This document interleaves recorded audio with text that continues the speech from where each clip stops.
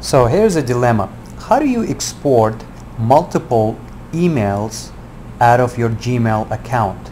Especially, let's say, if you specify the folder called receipts within your Gmail account, right?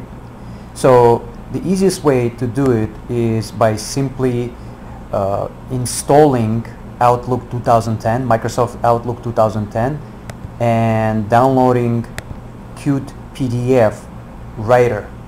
What this Cutepdf Writer does is it allows any application on your machine, on your computer, to be able to print to PDF.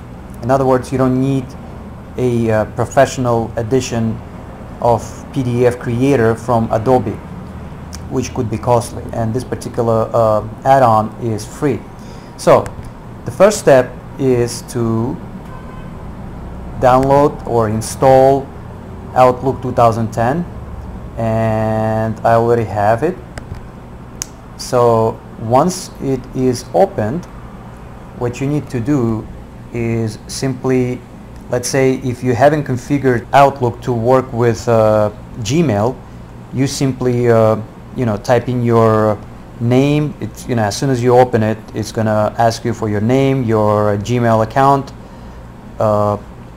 email address, as well as your Gmail password.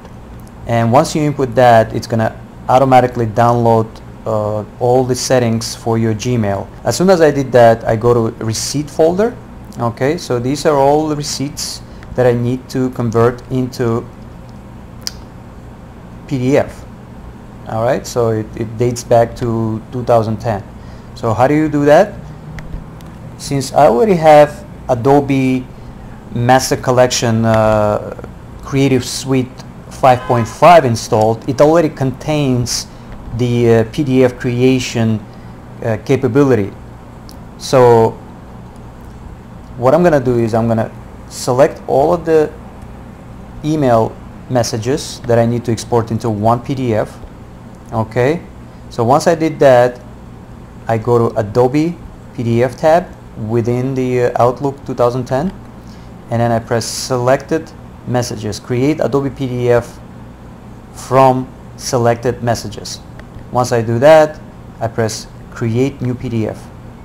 So it's going to ask me, give it a name. So I give it a name and I press save. Once you press save, what it's going to do is it's going to export each one of these receipts. Okay, there are 99 of them, and what it's going to do is it's going to create one solid PDF, and it'll allow you to print it either individually or send as the whole file to your accountant. Let's say it's for tax purposes or whatever. So now it's created the PDF, and you can see all of these entries. Each one of these is an email receipt. Okay, you can scroll down all the way here, and you can see each one of them coming up into one PDF kind of file.